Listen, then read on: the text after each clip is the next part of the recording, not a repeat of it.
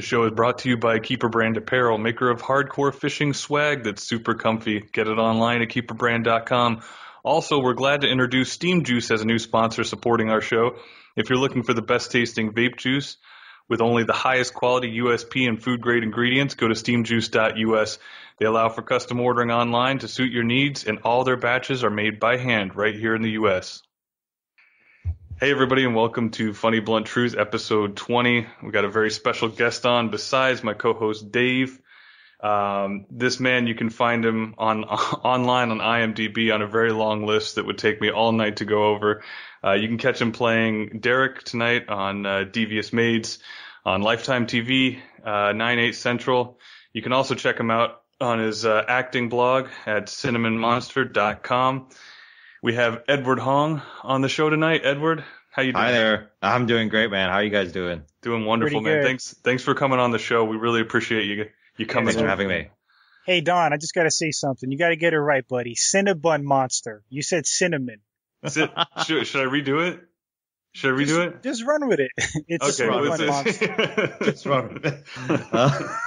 It's the Cinnabon Monster. That's a mouthful, though, Edward. I just want to let you know, like that's when you say Cinnabon Monster, it's like that's a big thing, you know? So, I mean, obviously, you guys are pretty aware of the Cinnabon. I mean, that's the thing you find in airports and malls. Yeah, so Cinnabon Monster is just a creation of that. But there's a story that comes with it. We can get into that later. Okay. Well, I was actually just going to ask you because I was going over some of your blogs before the show, collecting information. Now, I've actually been following your blog for many years and was a source of information, and I'm not even joking, for a long time. And one of them, though, I was reading was about the time you got to meet Kat Cole, the CEO, yes. The CEO of Cinnabon. Mm-hmm. Like, you really should elaborate on how all that worked out, because I'm sure people are interested to hear why the whole Cinnabon thing. Like, they're like, why is this guy called the Cinnabon Monster, and what's going on? But to you, that was kind of like a marketing niche, right? Like, that was like a thing for you. Yes. So where to begin on this? Ever since I was a kid, I was always into Cinnabon. I was like pretty much obsessed with Cinnabon. And, it was kind of like my thing. I would always talk about Cinnabon to my parents. I would annoy the crap out of them. Like, hey, can we get a Cinnabon? And they're like, no, it's full of calories and sugar. It's not good for you. And then it carried over until, when I moved to LA 6 years ago to pursue my acting career. Like, where I'm from, I was born in Yolo, California. That's a story in itself. Then moved to New York, Michigan, Korea for 4 years, then Virginia for college. And then I moved to LA as of 6 years ago. And then when I moved to LA, I think it was like 2 years in that a friend of mine suggested, like, you always talk about Cinnabon on your social media. Perhaps it might be a good idea to market yourself with them. And at the first time I heard that, I thought that was a really dumb idea. I was like, why would an actor want to market themselves with a pastry product? But then overnight, I thought, well, I got nothing to lose, so might as well do it. So then I started creating postcards and then I created like the little Cinnabon Monster. And then, and then I had the Cinnabon Monster Twitter handle, and I just kind of took that social media space, and I just started using it. Like, every time I booked a TV show or a commercial, I would send casting a $10 Cinnabon gift card as my thank you. And at some time it got around that it was like within the casting offices of LA in commercial and theatrical side, there's a guy who always markets themselves as Cinnabon. And then awesome. in the Twitter world, the Cinnabon took a little notice, and then it got even more so when there's a friend of mine, this actress named Lynn Chen. She is the co-founder of a website called Thick Dumpling Skin, which is a website that's dedicated to like food and, in terms of image perception and how they tie together. And so she asked me, why are you into Cinnabon? So I gave them a really long personal story of like how it affected me as a kid. Basically, to put it in a nutshell, Cinnabon kind of helped me through some of the roughest periods of my middle school years. Like a comfort food? It's like a comfort food in a way, because what happened was that I got into trouble with a particular kid, and in a way, it was during this very bad, awkward time, like when the Columbine shooting happened. And me, I was an extremely ragey, emotional kid. And I had a particular bully who we all have had those who would not get off your back. And Oh yeah. one day I just kind of lost my crap and I just, just said, hey, and I just yelled this out loud in front of him and in front of and then it was, I echoed through the hall. I was like, if you stop picking on me, I'm going to bring a gun to school and shoot you. And so that went terribly. And so I was immediately sent to the principal's office and my mom was dragged in, from her studies because she was studying at the University of Michigan. And so, they were saying, we're going to have to suspend your son because he's dangerous. He's that. And of course there was an argument because my mom was like, well, what about the bully? Why isn't he brought in here? And so in the end, they decided not to suspend me, but they said your son needs to go through therapy, because he has a lot of anger issues. And so my mom was like, oh, and then so she took me out and then, she took me to Briarwood Mall for whatever reason, which is the mall in Ann Arbor, Michigan. And I was confused why I'm going to a mall. And then she takes me in front of a Cinnabon and says, I honestly don't know what to do with you, but I'm going to give you a Cinnabon. So I ate that Cinnabon as if it was the most amazing thing in my life because I was expecting a whooping. I was expecting she's going to beat my ass. Yeah, I grew up with whoopings. Yeah. I was like, my God, I'm so scared of it right now. So the fact that Cinnabon replaced the whooping might have instigated why I feel so strongly to that product. And so that's the story I told Lynn. And when she wrote it, it got put into the social media world.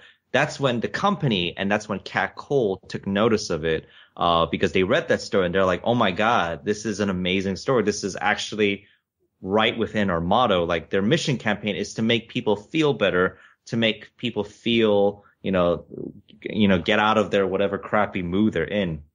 And they interacted with me. They're like, hey, thank you so much for your story. You are amazing. And then the more they got to learn about me, the more they learned. They're like, oh, so you market yourself with us? I'm like, yeah.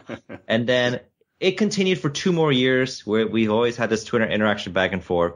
And then, it got to a point where she actually flew over to LA for a business meeting, but along the way she had an interview with a guy named Benny Liu, who at that time owned this thing called a Next Shark, which is an entrepreneurship website.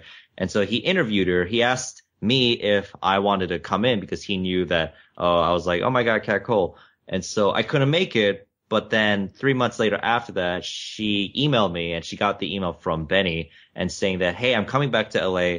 I want to meet you in person. When are you free? Are you free this weekend? I'm like, oh yeah.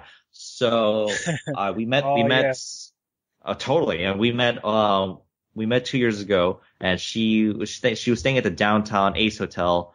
And so we met at the bar there. And so what I thought was going to be a 20-minute meeting because I'm like, she's not going to have time to just talk. She has other things to do. Ended up being a 3-hour session of just so let's talk about life. Let's talk about you. And then I talked about her, asked her what's going on with her. And then it became this 3-hour bonding session of sorts. And then she asked me, what's my dream? And I said, I want to be the Cinnabon spokesman. This was a time before Jared was found out to be a child pornography man. Right. And at that time I said, I want to be the Jared of Cinnabon. And geez. I can't use his name anymore. So I'll just say, I just want to be your mascot. How about that? Yeah. That's a safe thing to say. Yeah, that's much safer. Much safer now. And so she was like, yeah, that's awesome. And she told me realistically the budget, and they don't have a lot of money. They have $1 million total for advertising, which in the grand scheme of all the food corporations of America and the world, $1 million is nothing. It's peanuts. Pennies. It's pennies. And so I said, look, I'm not doing this because I expect you guys to pay me. I do this because I love it, and I do it because it's a signature thing that makes me who I am. So the fact that you guys are so down for me to even use your name is fine. And so that was the meeting. And then fast forward again to 6 months ago, actually 7 months ago, they were shooting a film called Please Stand By with Dakota Fanning, Alice Eve, and Toni Collette. And the role they were looking for, and I kid you not, was the Cinnabon guy. Oh my God, dude, not to interrupt, but I just read this story earlier today, and I'm not joking. I was trying to fit this in between doing work at work, and I was so enamored by what I'm sure you're going to cover it, but I just want to let you know the way you wrote it and the story itself was so interesting. I had to finish it. about Go what you're ahead. talking about, landing the actual Cinnabon role and the contact and the persistence and all that. I didn't mean to interrupt. I just want to let you know it was very fascinating, but sorry, continue. Let's get right into that. A friend of mine forwarded me this breakdown and saying, Edward, you need to go in for this. It is calling your name. And I'm like, I know. I'm looking at it. I'm like freaking out. And so I told my representation of my managers and agents, like, hey guys, do you guys know about this? I sent out an email, and then I went one step further and I sent the Cinnabon design postcard I've been using for a while. I sent it to the casting office that was casting that movie. I sent it to the director of the movie, and I sent it to the production company, the producers of the movie. I was like, I need to be seen for this role. And so after I did all that, 4 or 5 days go by, and then my agent notified me that I got the audition. So this was back in mid-December of 2015. And so I go into the office and there's no one else there because the casting director tells me, so I already saw everyone for your role 2 days ago, but your reps were so insistent that I had to see you. And apparently you call yourself the Cinnabon monster. And he's kind of like a little like, I don't know who you are. You seem a little crazy. And so, and I was like, well, at least you're seeing me. So thank you. And so I do my audition, and the first time around, I must have been on crack or something because I was so excited that the casting director was like, whoa, okay, great. Tone it down. Like, tone the fuck down. Like, tone it down. And so I did. And then he was like, great, thank you. And then 2 days go later, and then that's when I get the email saying that you got the part. And I was like, holy shit. Like, I've booked other things before in my past, but like to book this was like, it felt like my first Christmas. Like, it was my first, like, holy crap, I can't believe this is real. And so we shot my scene 2 months later. It was like February of this year, and the scene contained like really funny people I knew. Like, it was there was Dakota Fanning, who in the movie she also works at Cinnabon, so that's where Cinnabon plays a factor in this movie. I'm having an argument with the side of me and Dakota, and the other side represents like these geeky tech guys, and we're having a battle about Star Trek facts. And so she knows everything about Star Trek, and they're challenging her on it, and I'm just this obnoxious, loud guy who is like egging the other guys on. So the scene was brief, but I got to work with wonderful people like them, and I got to meet Tony Revolori, who most people at that time before knew him as Zero from Grand Budapest Hotel. He's now Flash Thompson in the new Spider-Man movie. Awesome. That's super cool. So the film is coming out sometime in September, October of this year. I'm excited that it's gonna be a nationwide release, and I got a chance to see the movie for a little bit, and it's a great film. It's a meaningful film about a girl, an autistic girl who goes to a road trip to submit her Star Trek screenplay, and it encounters like a whole crap of obstacles along her way. Wow. That's some cool stuff, man. That's what I was saying. That story had me going. I was reading it with very much delight. I was curious though, when you're filming on a movie, is it vastly different than filming on a TV set? I would say not really. The one level I haven't experienced yet in terms of, and I know from other actors who have, like, there is a difference between, let's say filming a TV show, or in this case, Please Stand By. It's in a category of studio indie. So it's an indie film, but like studio finance in it. But then, like, if one was to work in, let's say, like, I had a guy named Kenny Liu who worked on Independence Day, the sequel, and the experience on that one is just like, it's just whatever the number of crew people, number of all this that exists for a TV show or like a studio indie, you multiply that by 3 or 4 or 5 for a studio film. So it's just, if you had a small part for a studio film and like one of those blockbusters, and you had like a 3-line, you truly do feel you're like a tiny little sand piece in like this huge, like, world of people that are just running around, doing their job. So it's not to interrupt, but that's got to be kind of crazy. I was reading a book once from Michael Caine about how much the actors have to shoulder the weight of the movie when you have that. So I understand what you're saying about feeling like a small grain, but really when you're on there, you're essentially, as soon as the director says go, that's all on you, right? That's like a $100 million movie, all eyes on you. Yes. And so, the pressure is definitely on. And I know that I don't know this actor, but there was a story that in the acting class that I go to, there was an actor who booked a very small part in the James Cameron movie Avatar. And, the guy was obviously excited. He's like, oh my God, my first studio. I get to play a Marine. That's amazing. And so he had one line and he said his line and then, he hears cut, but the cut is coming from above him. And there's James Cameron on kind of like this scaffolding high rise thingy. He has his megaphone and he's like, cut. He's like, what the fuck was that? You call yourself an actor? Oh, no. And so he just wanted to melt in the floor because it was just like all the crew members were looking at him. All the hundreds of extras were like, wait, why is he so angry? Like, they're all just looking at him and he's just like, this is terrible. Like, this is the worst experience ever because I just had one job to do. It was to say this one line. And I had James Cameron yelling at me. I think a lot of people don't realize that about actors and performers in general, especially when they and we just had this conversation before about when people are overly judging, especially online or we just had this Hilton Ruiz was on and we were talking to him about that, about like people giving a lot of flack to actors or directors or whatever it is, and it's like I don't think they understand. Now if you're in any form of entertainment, you realize how difficult this shit is. On any form. And I don't think people realize how difficult it is when you're on set and you have everybody, like all those gaffers, they're all working.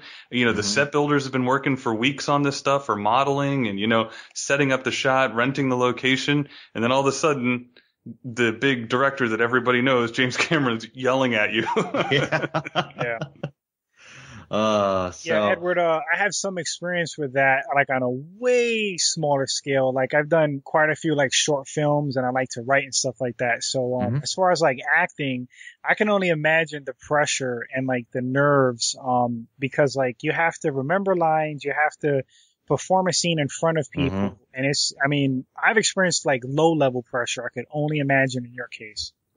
The funny thing is, it's like, being an actor, it's like that's only like the tip of the iceberg in terms of the pressure and the stress that actors face. I think the other part that I feel like is the more overwhelming part is that because of social media, we're constantly aware of our actor peers, our friends, when they're booking or when they're doing stuff, and it can be depressing to read when, especially if you don't have a good sense of confidence in yourself. Where you're not affected by that, but unfortunately, a huge majority of us are affected. So when, we have an actor friend who started like years later than we did, and we're busting our balls up, taking acting classes, training our butts off, and then this person comes in, it's like, oh my God, I just booked my first TV pilot, and then, or people who go on to book blockbuster films, and you're stuck doing TV shows of, like minor, what you consider minor stuff, and it's a journey for every actor where it's just like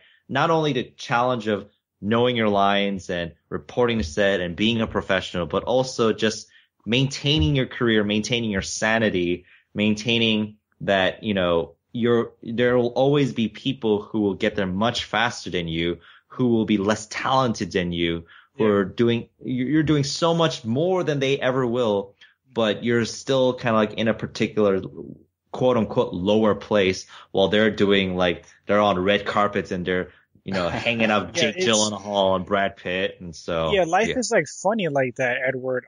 It brings me to like two things. Like I wanted to ask you, do you think okay, so going way back with the whole Cinnabon thing, do you have to like almost thank that bully like for bullying you, because it was almost like a fate thing, because it led you to your mom getting you a Cinnabon and that whole story. So, and then you touched on how like some people just get roles and you can like work your ass off. So do you believe in fate, or do you think part of this industry is like fate, luck, or is it like all hard work and busting your ass? For me, what I've come to learn is that it's everything combined. It's like you have to put in the hard work. You also, so it's like hard work and then not being an asshole, having people in your life who will call you out on your shit. Because in this industry, it is so easy to blow your own ego up and to think you're so much more than what you're really not. Because in the end, regardless of how famous these actors are, we're all gonna die at some point. It's all gonna be meaningless at some point. So it's kind of like you have to gauge yourself, and also your terms of like happiness, like, like if it's like, you get older and you have a family, like, are you going to sacrifice going to your son's like high school graduation just because you're like, oh, I can't go because I have an audition? Yeah. And so it's kind of like finding a compromise between all that, and knowing that like, just because you pass this audition doesn't mean it's the end of your career. It's like, there's going to be more jobs. And so it's like, would you rather sacrifice just an audition would you rather sacrifice a once in a lifetime opportunity? And so I think for me, it was just, I think it's just like, doing the hard work and doing, oh my, I'm blanking out. So doing the hard work, and it's okay. It happens to us all the time. Yeah. I was just going to say. So I think what it ultimately is just like, you have to have a combination thing, and just having a good head on your shoulder and knowing that your acting career is just a small part of your entire life. And it's easier said than done, because once you are an actor, it's so your identity. Easy. It's your identity. You're consumed by it. You're surrounded by people who are, busting their butts off to do it.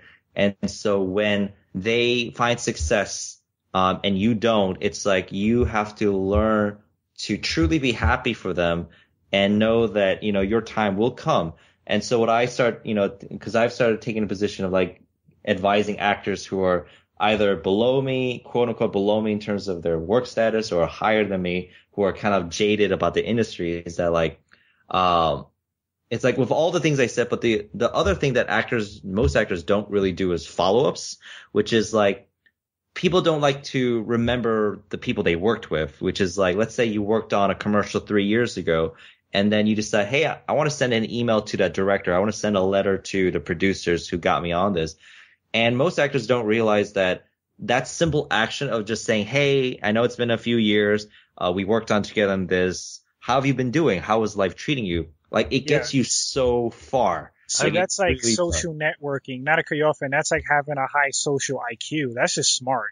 Yeah, well, I've heard this a lot though from some of the higher end actors, is that they say you'd be surprised the amount of people that do not send thank you cards or follow up cards. I know everybody knows who was Deadpool. I just had to say everybody knows and I forgot his name. Ryan Reynolds. Ryan Reynolds. Yes. Ryan Reynolds. Jeez. Ryan Reynolds still sends handwritten thank you cards to the directors he's worked with. And he's a big time multimillionaire, know, and he was one of those guys that's saying that makes a difference. That's one of those things that you'd be surprised how many people get a small part and then they don't do anything and they just look for the next part and forget what they did. And it's interesting to hear you say that, because I think it's the same with what we're doing with the podcast as well too. Following up, just saying, hey, thanks. Whereas I think, that might make the difference. So, it's interesting to hear you say that. So would you actually say most actors don't do that? Like they don't send the card back or whatever? Most actors don't do that. Most actors don't do the small things. It's the little things that can sustain your career, because it's like, even if an actor I know got lucky and books a huge blockbuster, like that doesn't guarantee that they will have a career for the next 20, 30, 40 years.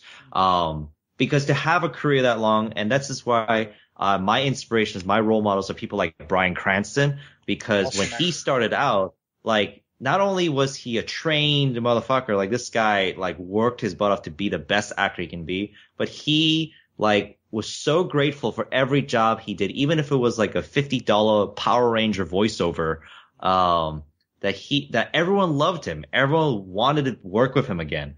And so he just had that mentality of like working hard, studying hard, following up with everyone you ever worked with, really be genuine about it. Don't be just like the superficial person like, oh yeah, what else can you help me with in my life? It's more like, no, I'm thankful that I've met you, that I'm grateful that you're here. And so that mentality, like, yes, he didn't quite hit success when he first started for like 10, 15 years, Right. but he kept doing it. And then at some point it's going to strike. It has to strike because when someone works like that and does all that hard work and follow-ups and is passionate and goes to film festivals. Talent. Yeah, and goes to film festivals, meets the hottest new producers, directors, writers, takes them out for like, coffee or lunch or whatever. And you just do that for like if you do that every week for 5 years minimum, like you're going to have a momentum. You may not be in a blockbuster. You may not be a star, but there's going to be a momentum. It is undeniable. And so, I think that's just really what it is. And then the rest people will say, well, how long will it take? Well, the thing is, like, I don't know how long it will take. It could take 10 years. It could take 20 years. I mean, like, I've seen actors like this year have booked really big things and they've been at it for 10, 15 years, struggling with one-liner co-stars and whatnot. And like one person I know, this woman named Kelly Marie Tran, she's the new female lead of Star Wars Episode 8. And I'm like, if she can do that, if she can do it, and she was struggling her butt off doing like internet sketches for College Humor and Funny or Die and doing one-liners for silly NBC shows, and now she's on Star Wars. I mean, like, I cannot find a more inspirational story than that's her. super inspiring. I just want to say one thing about Cranston, not to cut you off, Don. I apologize. Bryan Cranston is amazing. I'm also a big fan of his, and I was really happy that he got so much notoriety and fame for Breaking Bad, his performance in that. And after that show, he just blew up. Like, he was widely recognized as like this amazing actor.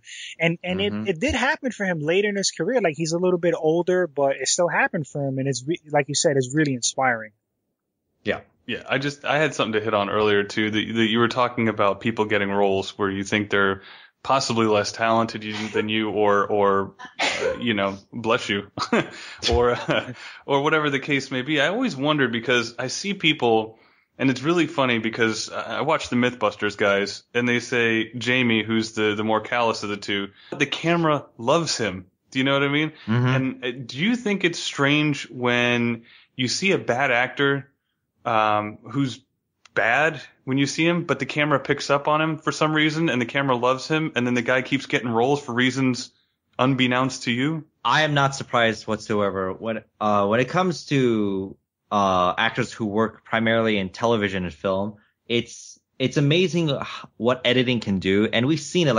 There was a 30 Rock segment where Alec Baldwin was trying to film like a commercial, and he's so bad at it they had to do, like, they said it was like 70 takes. And so not Alec Baldwin himself, the character he was playing.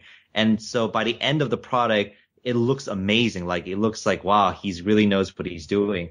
And what that commentary was that, like, the actor can be outright terrible, but with the right music, with the right editing, with the right camera angles, like, as long as the actor can say his lines, it can look good.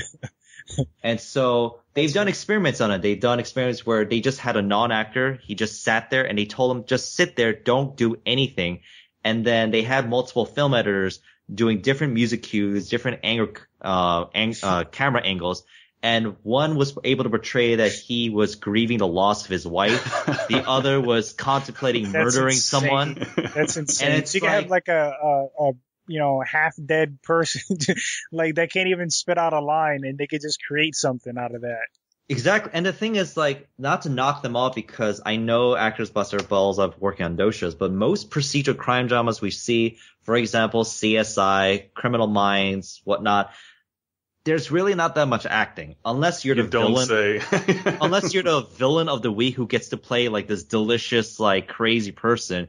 But the main leads just they just show up to set, say their lines, literally just say their lines. There's nothing more to it. And then they get their look. Yep, the shock look, they get their paycheck and they go home. Oh, or the crinkly eye look. I've noticed that they do the little crinkle in the eyes and keep all the same facial expressions. Yep. And then that's it. You tilt your head to the left, crinkle eyes. Okay, good. Done for the day. So I think the actors I respect like the most are the ones who not only do television, film, but they do like stage work. So one guy in particular who's like he's young and he does both, is Jake Gyllenhaal. Like Jake Gyllenhaal is more tuned to doing dark indie films, and then when he's not doing that, he's doing Broadway. Like last year, he played Seymour in Little Shop of Horrors, and I'm like, I had no idea that Jake Gyllenhaal could sing, and so I saw the YouTube clips. You can find him on YouTube, and he's a singer. He's like, he played this really nerdy guy, and then this year he's gonna play like this sex maniac, like ADD guy on this play called Burn This, and I'm like, wow, like this guy is someone like that's like a role model inspiration. That's the same thing with Bryan Cranston. The commonality between Bryan Cranston and Jake Gyllenhaal and these people are that their talent comes from doing theater. Their talent comes from doing because when you're performing live in front of an audience, there's no camera to rely on. There's no cutting. There's no editing. Yep. So if an actor is excellent in the theater world and knows how to modify himself in the camera, like the film, TV world, those actors, like, they're going to do extremely well. And we see them, like, the ones that we're most drawn to, like Michael Fassbender, Ian McKellen, Daniel Day-Lewis, I believe. Daniel Day-Lewis. All of these guys, what all of them have in common is they do theater. They do theater work when they're not shooting a film. During the summer, they'll do a little play here and there, and then that's how they hone their craft. And those actors are the ones, I think actors all around should be inspired by, not by people like, who just do TV work and that's all they get off on, and I don't want to knock them off either, because in the end, you do what you got to do. But I think if we call ourselves artists, we have to strive more than just say the criminal diagnostic of this week's episode and do something that means more. And, the whole idea of being an artist is that, in the Greek era, the ancient Greek era, they were there to change lives. They were there to make people cry, to have them have a cathartic moment.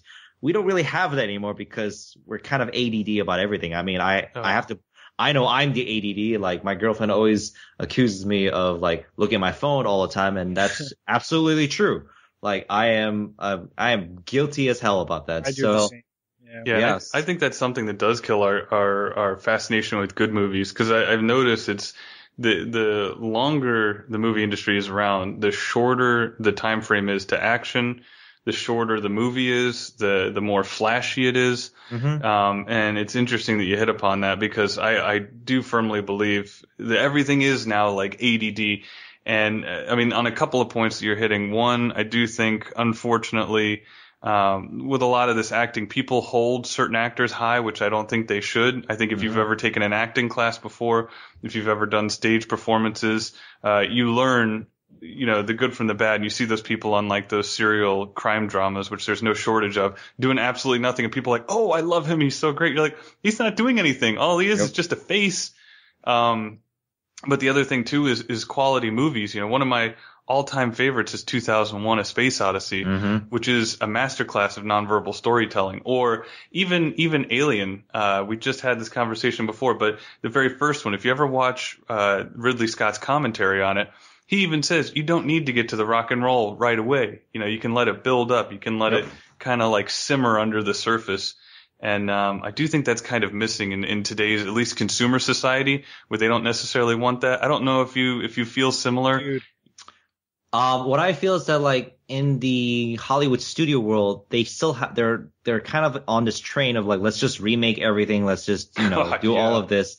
But I think in the TV world, I feel like we're in the golden age of TV, because we're seeing especially on cable TV shows and on Netflix, stuff. Amazon Prime, we're seeing these really bold, provocative TV shows. For me, my personal favorites are Fargo, the FX TV series. It is amazing how much time they take, and it's just the actors really take their time doing everything, and same with the people behind it. And then recently I was watching the Netflix show Stranger Things. And I just got into that, Edward. I'm on episode 3 and it blew me away. I love the 80s nostalgia, but go ahead. I think for me, what to say without spoiling for anyone who hasn't seen it yet is that it takes their time. There's nothing, obviously there are tense moments. There's things that the reveals will come and it's kind of it hits hard, but they really take their time with the cast, especially the kids. And so it's not often we see TV shows like that, but then the only way we can see any quality like that is going to be on Netflix, is going to be on, FX or like on HBO. Especially, there's another great show called Night of with Riz Ahmed and John Turturro. Like, that's another show like where they take their time. So I think it's just like consumers are flocking towards that. And in terms of cinema, we're seeing it like a lot more sequels. They're not doing well. They're bombing. No, they're terrible. The quality is atrocious. Because they're just trying to make a quick buck, and there's no like real effort into like the scripts and I'm like, okay, I'm not a fan of Michael Bay. Like, Edward, I don't know if you are, but like his movies, I can't stand them. Like, some of his movies are okay. Like The Rock, I appreciated it for what it was. Can't stand the Transformers movies, none of that crap. I just think they're a lot of flash and pop, no substance. But Don, you brought up something about, people having a low attention span with film and not appreciating them. One of my favorite films is Drive with Ryan Gosling. I think the film is a masterpiece, and people hate on it. They're like, oh, it was boring. There was too long. Awkward pauses. I'm like, the movie is, it does such a fantastic job of conveying emotion without words. I love that movie to death. Mm-hmm. Yeah. I mean, that's a great movie. And when you were talking about it, it randomly made me think of like another movie, even though it was kind of out there in a sci-fi element, like the film Looper, with Joseph Gordon-Levitt. And yes, it was a sci-fi blockbuster with Bruce Willis. But it still had its indie filmmaking roots, which is, you see it in the little moments. Like, you see, there was one of the bad guys, and you see him drinking his water. And most movies, they'll just, they don't even make a moment of that, but you just watch him drink the entire glass to its last drop. And the patience they have of just showing that is something we normally don't see, which is what, when you mentioned Drive, that's what made me think, because it's like they take their time. It builds tension.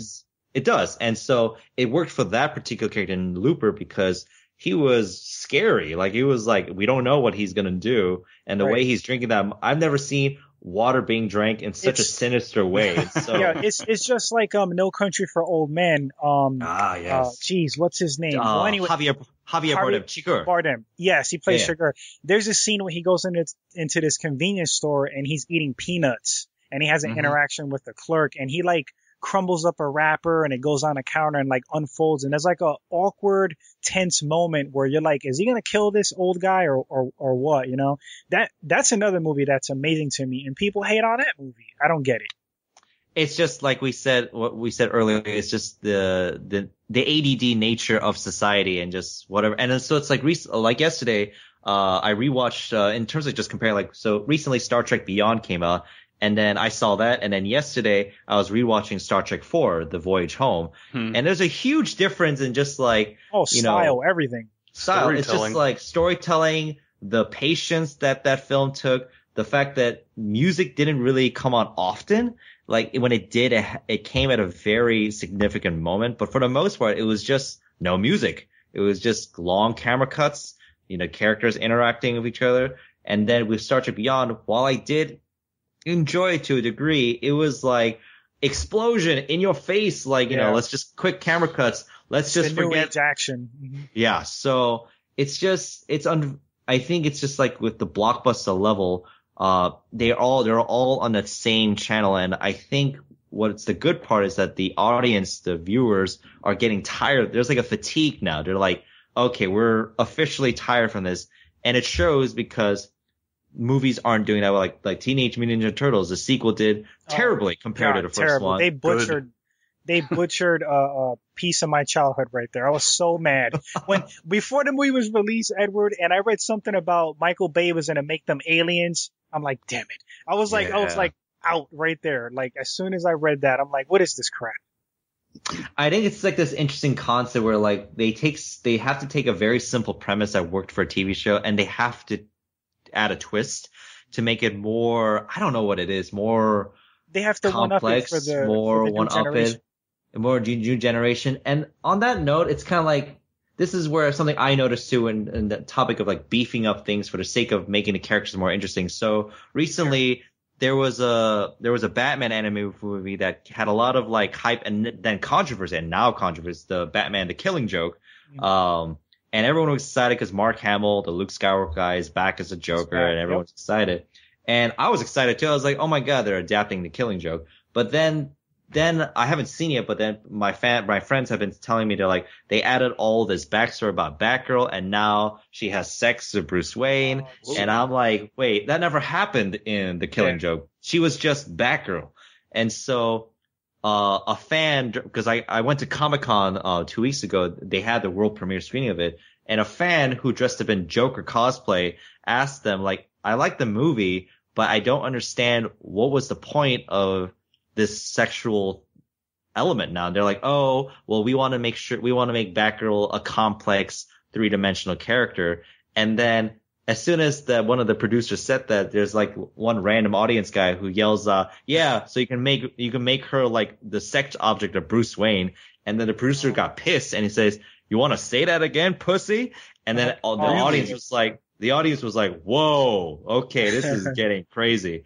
So, oh my God. The good news about that is just like, kind of tying everything we were saying before. The audience, I think they're getting smarter. They want better things. They want better material. They want more like truly 3-dimensional characters, whether it be like on women or like people of color or just like, LGBT communities, just like, or just stories overall.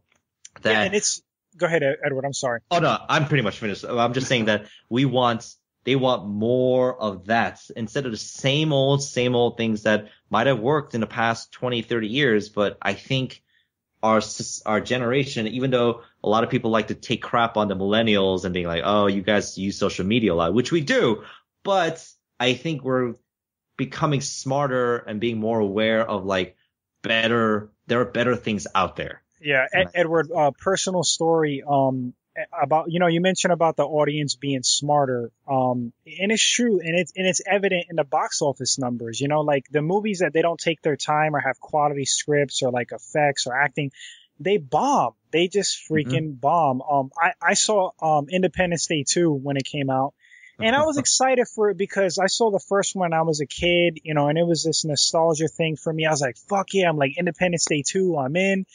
And I saw it and I was so disappointed. It was so terrible. Yeah. In my opinion, they over-explained everything like the audience is stupid. It was just it was bad. It was just terrible. That's why I refused to go see it, by the way. I just wanted to add that in there. I try to speak with my money before you hop in there, but especially with something like that, I think from a distance, especially, Independence Day 2 Resurgence, there's like one guy from the first one and it's all flashy. I didn't go to see that. I don't know if you had the same reaction, Edward, but I didn't even want to put my money into that to encourage that to be made. I had a very interesting reaction watching the sequel. I agree with you. Like it was a ultimately mediocre movie, and it was trying to do the same old thing that the first movie did, but it didn't have the charm. It didn't have like the whimsy, and a lot had to do with the fact that Will Smith was not present. And so but what was also fascinating, and this is kind of segue into like the next topic, which is like we were talking about how like consumers are being smarter about like choosing their movies, but in Independence Day 2, what I've noticed is that it was probably the most egregious example of Chinese money being displayed. And here's what I mean by Chinese money. It's like in the movie, you have like there's the actress Angela Baby, and there's an actor named Chin Han. And they represent the China front end, they represent the Chinese side. And it's with no doubt that Independence Day 2 had Chinese money. They were pushing most Hollywood studios actually rely on Chinese money to get even their films made because it's just getting so expensive now to make movies now, those kind of movies. And so now this is where the Chinese film industry comes in. And this is where it's like, it's interesting being an Asian American actor, knowing both sides of the world. So we have Hollywood here and we have the Chinese film industry. Whatever money that, let's say 20th Century Fox, Sony, Marvel or any of those guys have in terms of money, they have a lot of money, but they are dwarfed by what the Chinese film industry have. They have nothing compared to the Chinese film industry. That's interesting. I didn't know that. Yeah, And well, it's, so just, like, it's the reason why Red Dawn had to change their stuff from a Chinese invasion on the remake to a Korean invasion. no Hollywood studios can ever portray China as the villain, like from now until forever. And so the most recent example, there was a lot of controversy with a particular film called The Great Wall, starring Matt Damon. And the reason why it was controversial was that it's a movie about the Great Wall being built. And, you know, when people hear that, they're like, oh, okay, obviously Chinese people, because it was during that time period. But then you have this film and the main star is Matt Damon. Is white, yeah. And so, but then it's like, when you first hear, like, that's really weird. But then, like, then you really find out what the movie's about. So then it's not just some historical retelling. It's kind of like the reason why the wall was being built was because they were fending off from dragons. And so there's like this fantastical element added in. And then you get, when I looked further into it, and this is where, I got opinions of people who worked in this film or elsewhere, that, Matt Damon is one of the most successful box office movie stars in China. Like, China loves the crap out of Matt Damon. And so the people who made The Great Wall, people think, oh, it has to be Hollywood. Like, Hollywood made this film. They're like, no, China made this film. Wow. Hollywood provided the writers and the producers. Like, one of the writers, I think, is Edward Zwick, who did Glory and The Last Samurai. These people are writing it, but it's China ship all the way. They cast Matt Damon because they're like, okay, this is going to be China's most expensive film to date. I think the budget's like $130 million, which is the most expensive they've ever done. And if they get Matt Damon in this film, I mean, who cares if it's historically accurate or not? It doesn't matter. This movie will make like at least 500 million. No, it'll kill. And the thing is, I guarantee it. And the thing is, I can't blame them for that, because like, we just look like right now, Jason Bourne, #1 at box office, $60 million opening. If I was a producer, I'd be like, okay, yeah, I'll have Matt Damon play an Asian guy, whatever. He's hot right now. It's not ethically correct. It's totally wrong.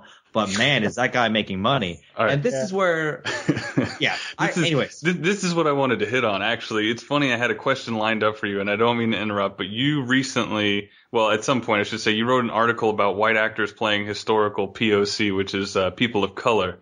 Yes. And you covered the topic kind of whitewashing in TVs and movies. And it's interesting that you have the kind of angle, at least it sounds like you're having, because for me, and this is what I've said all the time, especially with Tilda Swinton landing the role in Doctor Strange. Yeah. So, this is what I tell everybody. I said, those people who pay the paychecks get to make the decisions. It's one of those things that if you're making art, you shouldn't tell, like, if you're painting a painting, you shouldn't tell the person what kind of paint they can use. And this is just the example, is that movies, you pay to go see them. You don't have to go see them, one. And two, like you said, if somebody's hot, that's something. But also, if the person's footing the bill, they can foot the bill for whomever they want.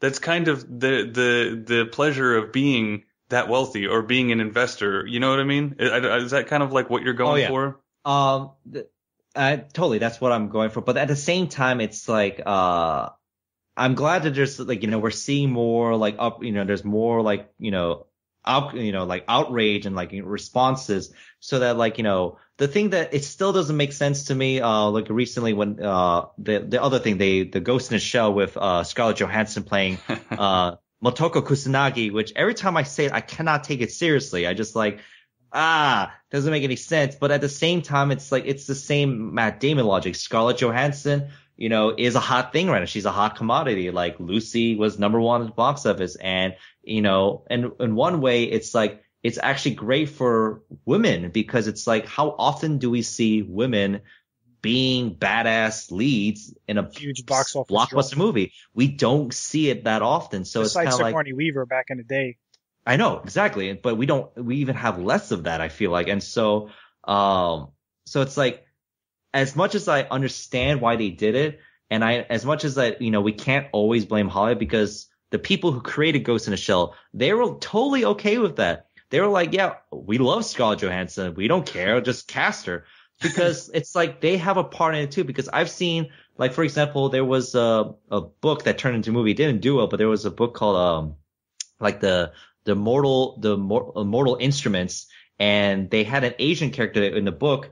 And so the author was a white woman. She wrote this whole thing. And when they were casting the movie, the producers like, can we go with a white actor instead and just say that he's half Asian, half whatever? And the author was like, no, I wrote him to be an Asian guy.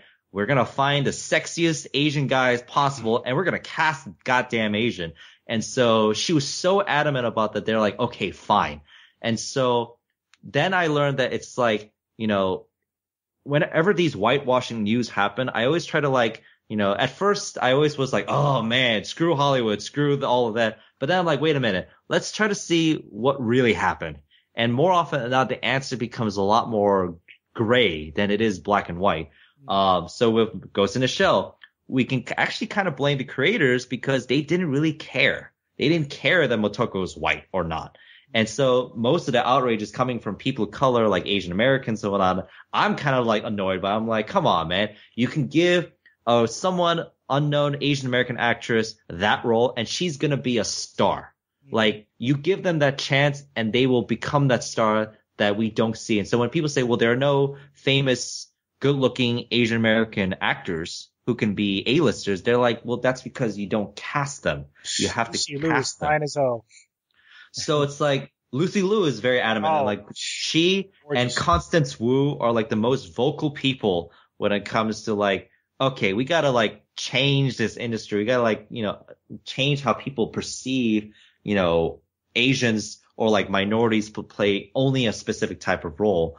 And so it's like, I believe it's just like, you know, we have to be aware of like, we have to be conscious of like, if it's a historical, we have to play like, if it was like a historical African setting, we're not going to have Tom Hanks play the main guy. Right. Like, and I think Hollywood understands that part.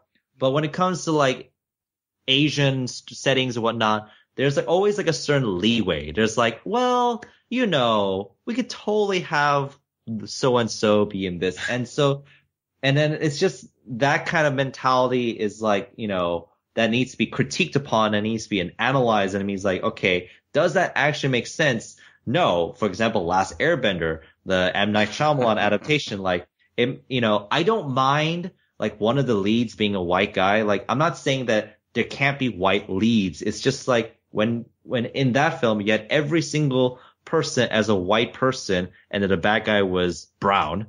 And, yeah. But then all the background extras for their tribe people were darker. Like in the, like there was the Eskimo people, the background extras, they were all darker. And then these two are like the lily white pale actors. And I'm like, okay, that's. It's like Gods of Egypt. Like people were shitting on that. Oh my God. With Gerard Butler and the guy from Game of Thrones. It's you like, watch that? How do they look Egyptian on any level? Like, but you know, like you said, Edward, I get it because they're trying to like, you know, get their fan base in and make the most money. And yes, but see, like it's one of those things too, though. But back in the old Grecian days when they were performing, you know, boys would play the roles of women, little boys, you know. So it's for me, like I get it, and not to interrupt you, Dave, I'll let you run with it, but just to hit on the point, like I do wish there was more variety on the screen in every aspect, not just actors. But the thing is, though, is that if somebody wants to and you know, they want to commit to a role like that, more kudos to them. I mean, if they can transform themselves, because essentially that's the role of acting. That was the original intent, is to create a character whom wasn't that person. That's at least my viewpoint of acting. So if it's, you know, race, whatever, height, color, skin color, if it's different, then that's just an actor doing what an actor does. But I do think it would be nice to have a bit more variety.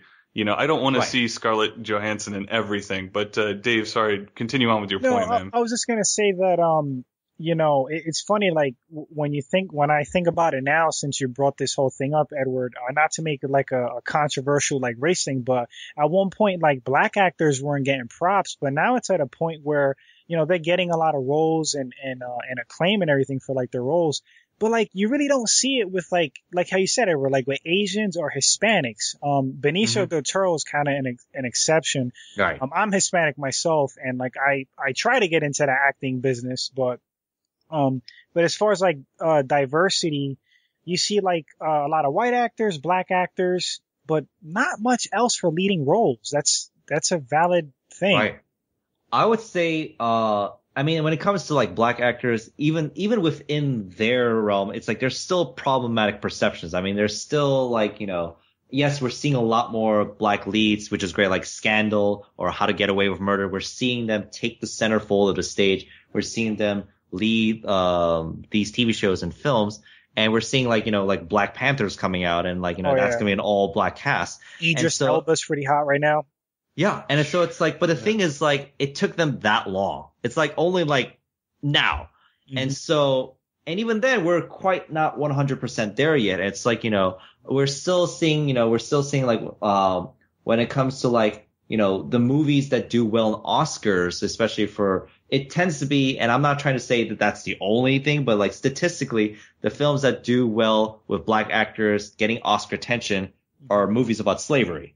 And so rarely we'll see a movie that's about like everyday life, about everyday struggles that hasn't to do with like, living in the ghetto or, slavery times or whatever, because it's like, but the unfortunate thing is like, that's all we see, not just, Hollywood, but also media. We're always seeing that. So it's like with Asians too, the only attention we'll see of Asians is just like, being smart, hard workers, math, science, blah, blah, blah, blah. Yeah. And so it's just, I think what it really is that like what's great about this decade is that with social media, with Twitter, YouTube, and Vimeo and all that stuff, that we're seeing people saying, hey, that's not us. Like we are more than that.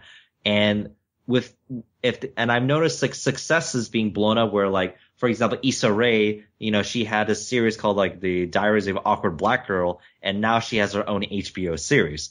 And so it's great to see filmmakers, whether women or people of color or from the LGBT community saying, hey, look, we're not like what Hollywood says we are. We are, this is the other side you haven't seen. And so what I would tell people is like, when they complain, because I was right there with them, like, like, why can't they portray our stories correctly? Why can't they do this? And I would say, I hear you. Your complaints are valid. And I completely agree with you. However, we have to do something about, which is to create. So if we call ourselves artists, like if we're actors complaining that like, why aren't there more people of like me, playing leads, then we have to get ourselves to become better than just being an actor, like learn how to write, learn how to produce, learn how to direct, learn how to do more than just act and just talk on Facebook. Be the change instead of talking about it. Yes. Yeah, like a Robert Rodriguez. I mean, he started a whole network around Hispanic shows and, you know, everything like that. The whole Hispanic culture that he's put through, but in a way where, like you're saying, he produced, he directed, he wrote, he ran with the camera, and he hired Hispanic actors, but he made it applicable across the field, opening up a whole new fold. Yes, exactly. What's crazy, not to cut you off, Don, I'm sorry, but like I'm a big fan of Bruce Lee, like watched all his movies like growing up. And when you think about him, like what was it, like in the 70s or whatever, like, way back, he was a lead. He was a lead when it was like unheard of, like an Asian action lead. It's crazy. It's funny you bring that up because it's like Bruce Lee broke barriers by being that guy, and he was actually seen as masculine, sexy. He was just like this powerhouse. But at the same time, while he had success with that, when they were making the series Kung Fu, which they actually, like, the people created Kung Fu wanted Bruce Lee to be it because it was all about him. It was like a guy who had European blood in him, which was Bruce Lee, because Bruce Lee does have European blood in him. And they're like, okay, Bruce Lee, we're going to have Bruce Lee. And so they were all geared for him to be in it. And then that's when the network kicked in and said, we do not want an Asian guy to be the lead. Mm-hmm. And that's when they replaced him and had David Carradine. And so it was like as much success that he had then, it's like there was still like one step forward, two steps back. And the interesting is you go even beyond that.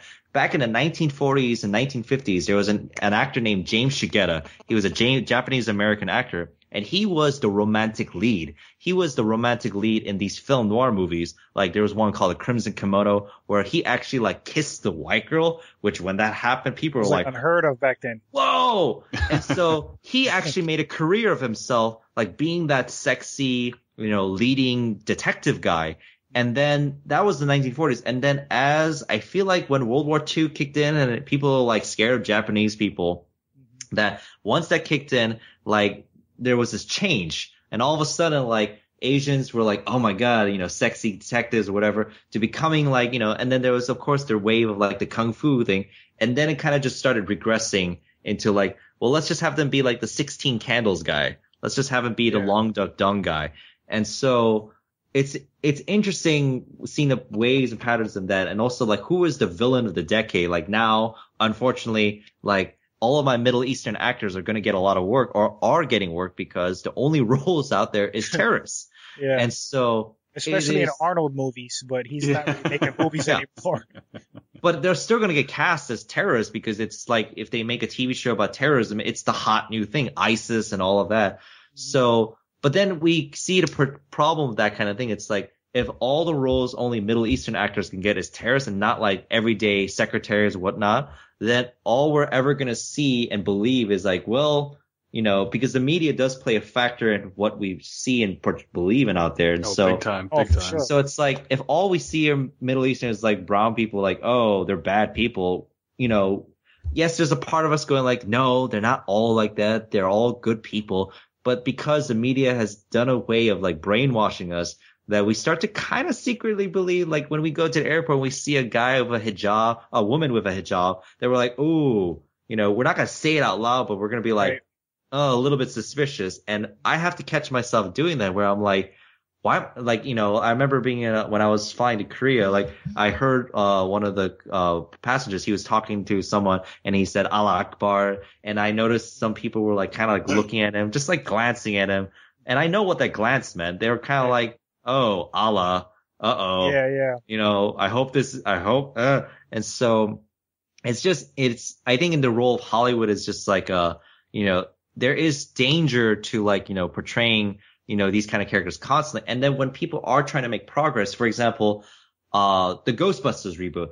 Yes, it wasn't as good as the original, but I watched it. It was enjoyable experience for me. And more importantly, we got to see badass, smart scientists who are women and they were just kicking butt and there was no love story. And the idiot person who was in the cast happened to be the guy, which was Chris Hemsworth, which he did amazingly.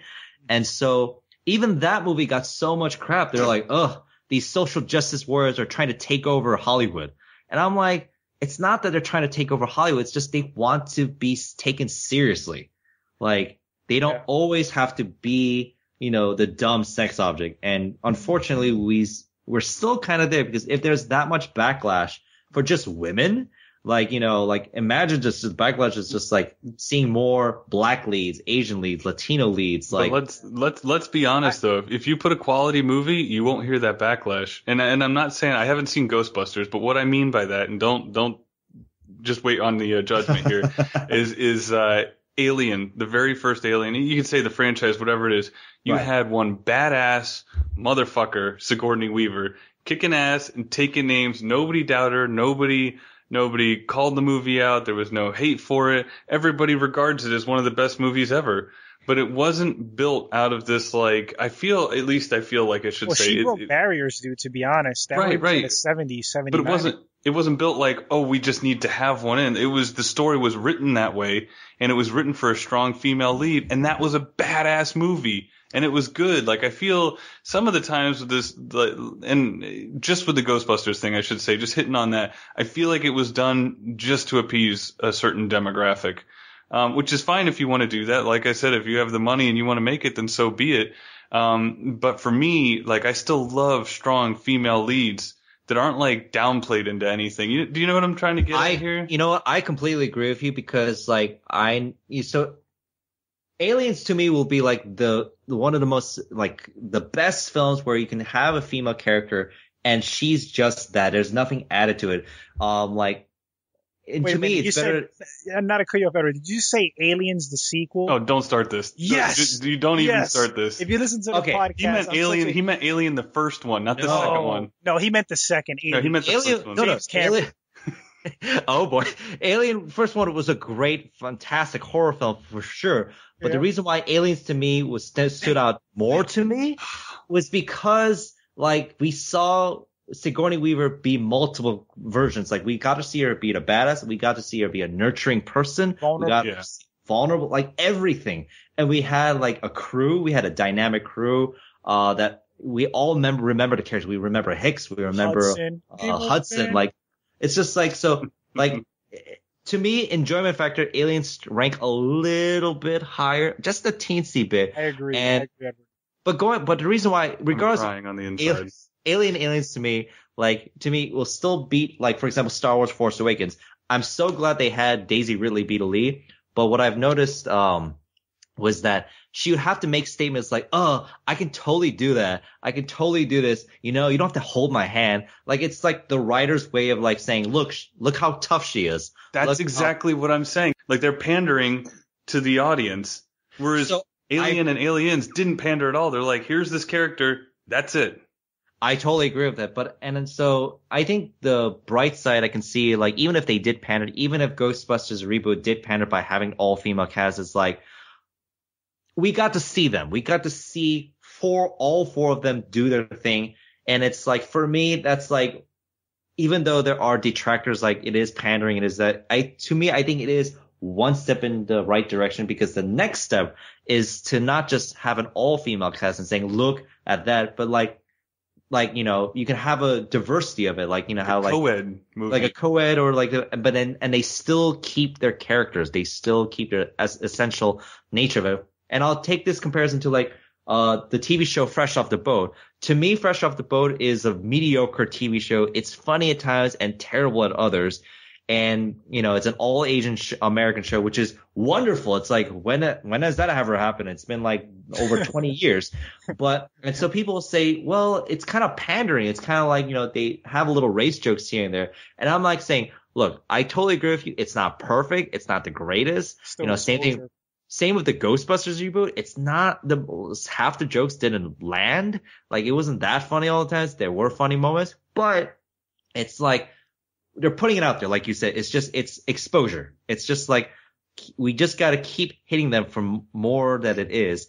And the thing with Aliens is like, I feel like, yes, we had that, and people say, well, we had Aliens, we had Sigourney Weaver, but that was it. Because after Aliens, kind of like the James Chiquetta example I used in the 1940s, when did it ever happen again after that?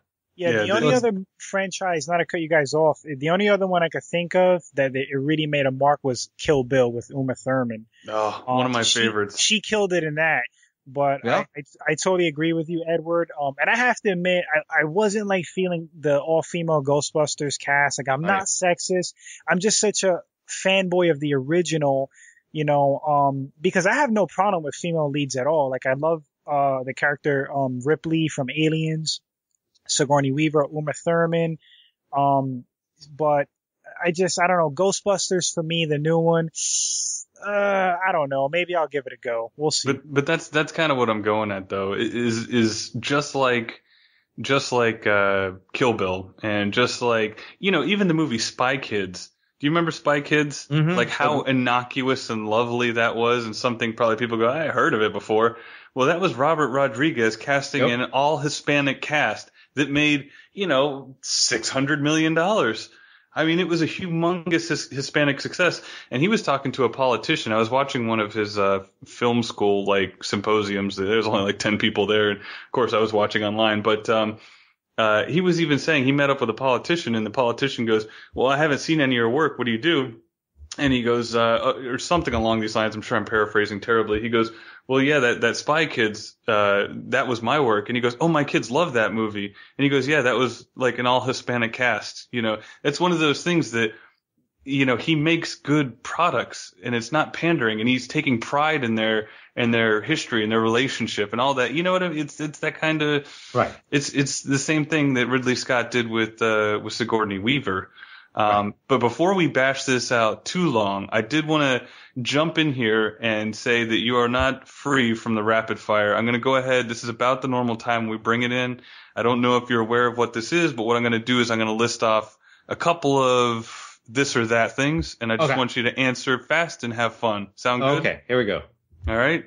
They should get terribly. They're going to get worse as it goes on, but we'll try this out. Okay. Would you rather ride a motorcycle or a bicycle? Bicycle. Wear eyeglasses or contacts? Contacts. Classical music or country? Classical. Ooh, climb a tree or climb the corporate ladder? Climb a tree. Tropical island or snow-capped mountain? Snow-capped mountain. Lost at sea or stuck in the Grand Canyon? Stuck in a Grand Canyon. Okay, now here's a good one. Dinner with Marlon Brando or Marilyn Monroe?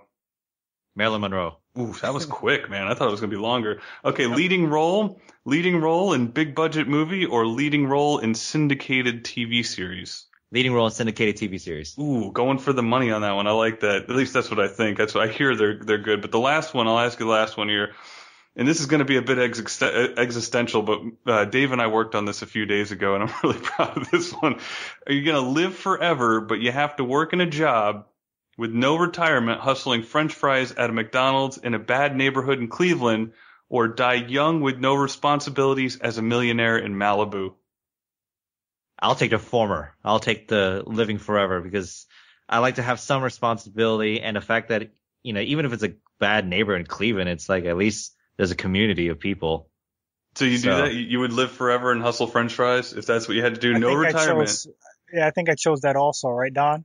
I don't remember what it literally took us like 2 hours to develop that one question. No, because I said you can sling French fries, but at least you're gonna get off of work at some point. You could pop a brewski. You know what I mean? But look at James Dean though, right? James Dean, Rebel Without a Cause. Yeah, but then at the same time, I don't.